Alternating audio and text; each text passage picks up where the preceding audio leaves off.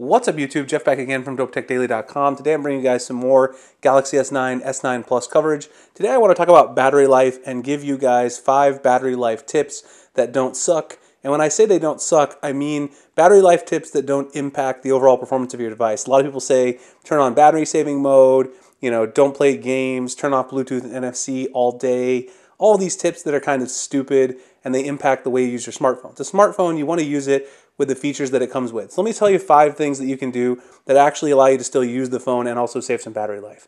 The first one is to get an AMOLED theme, one that's got an all black wallpaper, one that's got dark, notification shade, etc. My favorite all black theme is called Material Black. I'll show you guys really quick.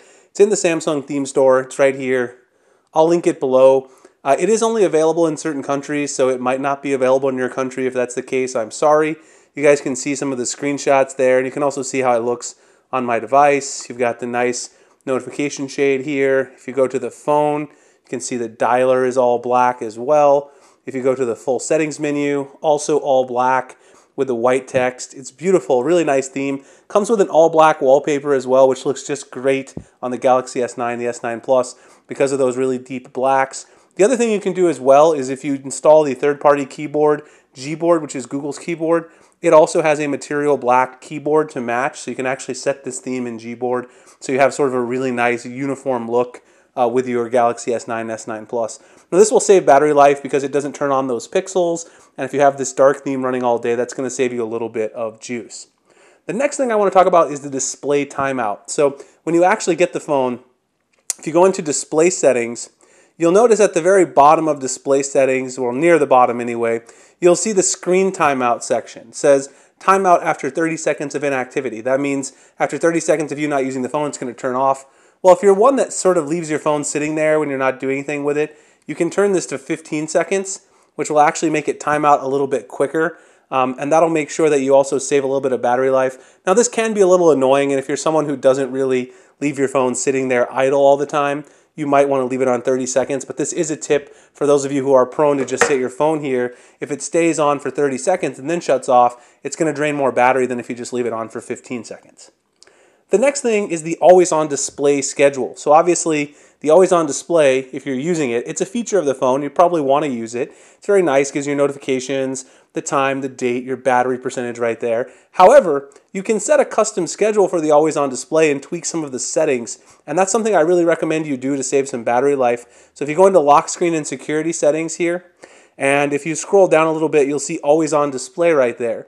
Now, it comes with a schedule set by default, which is 7 a.m. to 12 a.m., so 7 a.m. to midnight. You can tweak that to actually adjust to your own personal schedule whenever you go to bed, whenever you wake up. And if you do that, you're going to make sure that you're only using it during the hours which you're actually awake. I usually don't wake up till 9 a.m., so I might not turn it on until then. That's going to save me some juice if your phone's off the charger.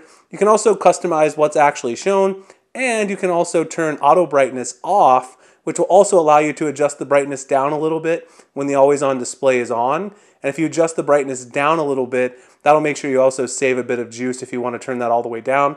But of course, it can sometimes be difficult to see, so that's just something you'll have to play around with yourself and see if you actually like that. I personally like to leave the auto brightness on and leave my custom schedule set to the hours which I am awake.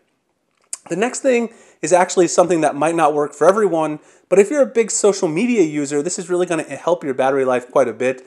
I've started doing this and it's saved me a ton of battery life on my devices, and that is installing the Lite apps for Facebook Messenger and for Facebook itself. So if you install the Lite apps, these apps are smaller, take a smaller footprint, they use less available resources, and more importantly, they use less battery life. So Facebook Lite just dropped in the US. It's been available in smaller markets for a while. Messenger Lite has been available in the US for a while. Both of these are great. They're going to take up less storage on your device, use less resources, and at the end of the day, it's going to use up less battery than you actually would use with the full-size Facebook and Messenger app. So if you use a lot of social media, that's a really great tip.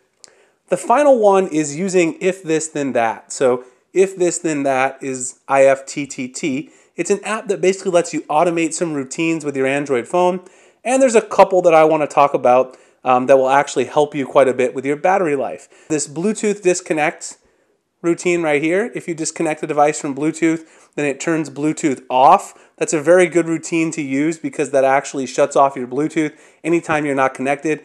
Connects again if you have it saved in your preferred device list. That way you don't have to switch Bluetooth on and off yourself. It's automatically done. The next thing is to automatically turn your Android's device on Wi-Fi when you get home. That way you're not staying on, network or anything like that, or auto switching, which will save some battery life.